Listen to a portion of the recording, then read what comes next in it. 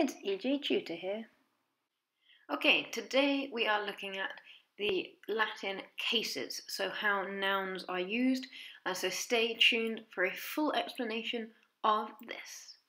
So, what do we mean by cases? There are 6 different cases in Latin, and each of them tell you the function of the noun in the sentence. So, let's go over the 6 different cases that you can have.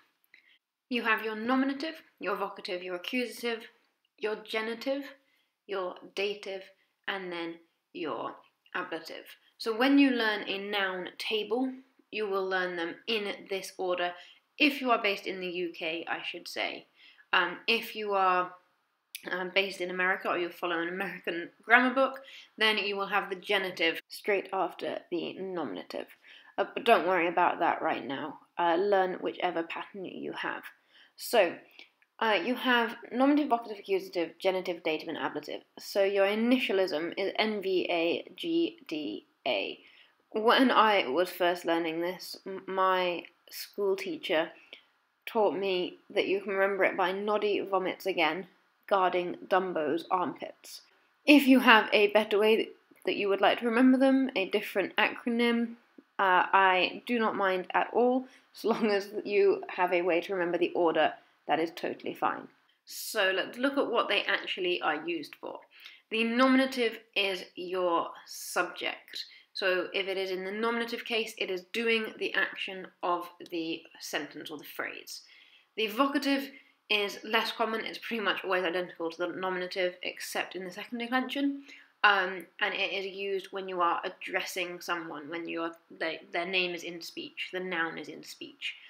Next you have your accusative. So this is the opposite of the nominative. It is the object of the sentence. It is having the action done to it. So if I throw the ball, I am the nominative, throw is the verb, and the ball is the object. It is being thrown.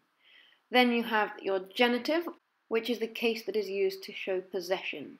So the dog's bone, the bone of the dog, the of the dog would be in the genitive. The thing doing the possessing is in the genitive. So you can translate it in English with an apostrophe, the dog's bone.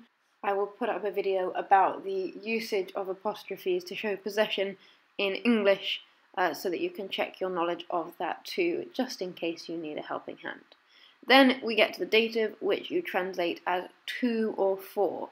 So often goes with the verb do, meaning to give. I give a present to you. The to you goes into the dative.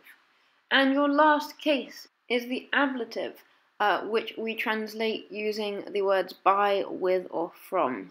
So if I kill you with a sword, the with a sword would go into the ablative.